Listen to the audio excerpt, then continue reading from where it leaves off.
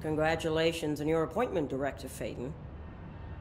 I'm Helen Marshall, head of Bureau Operations. Zachariah's dead then, and I assume you found his gun. Just call me Jesse. Trench told me to find you. He said you could help. And he told you this through the hotline. Makes sense. None of this phases her? Really? Here's the situation. Darling created the HRAs in a lab nearby. We need more if we're gonna survive this attack. My rangers can't secure the lab alone, not against those things. We need more firepower. At least she seems to know what's going on here. She could know about Dylan. I can clear out the hiss. I'll be your firepower. That's a good answer. Is she testing me? Darling has systems in place to protect his labs.